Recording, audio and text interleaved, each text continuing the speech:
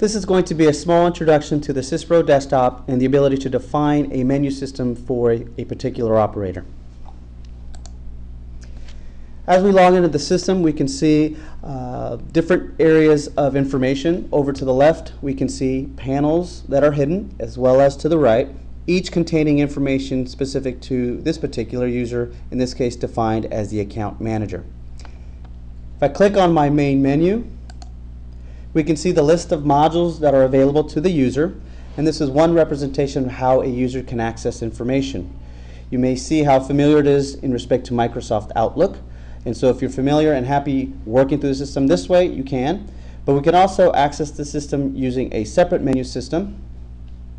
Once I pin my menu, we can see how it's displayed onto the screen. But I could also review this as a subset of data clicking on a favorites menu. As you can see here, I've limited information in respect to programs that this user would use on a day-to-day basis.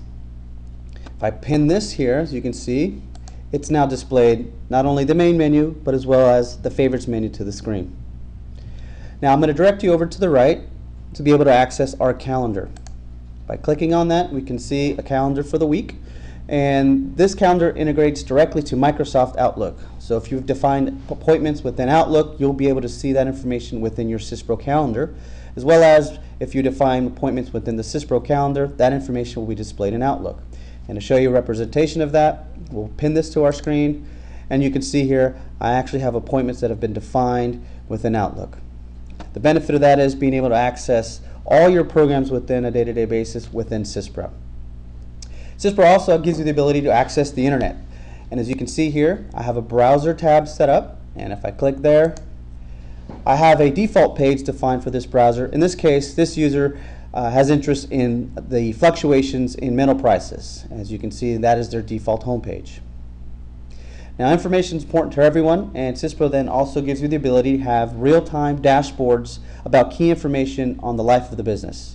So I'm going to show you that by hiding my calendar, and now I'm going to point you to our executive views. And the first view we're going to see is an example of the variance between expected costs and actual costs within production. The next view I'm going to show you is an inventory value program that shows you the value of inventory that you have across different warehouses. In this case, our finished goods, northern warehouse, raw materials, and the sub-assembly warehouse. As well as we can see the corresponding information in respect to the totals down at the bottom that represent each graph. Very easy, very simple to define. And the next graph is a different representation of data, in this case representing data in a list view. So you have an option to have graphs represent data, or in this case a list view. Now, one thing to mention, these dashboards are real-time to SYSPRO. So as data becomes posted within the system, that information will then appear to your dashboard. So for example, if you were to capture a sale, in this case here sales orders taken, you'll be able to see the value of the order populate and update these screens real time. Now, another example of a dashboard is a dynamic dashboard that you can work with real time. In this case, we're looking at a financial income statement, and we're looking at it for the year 2009.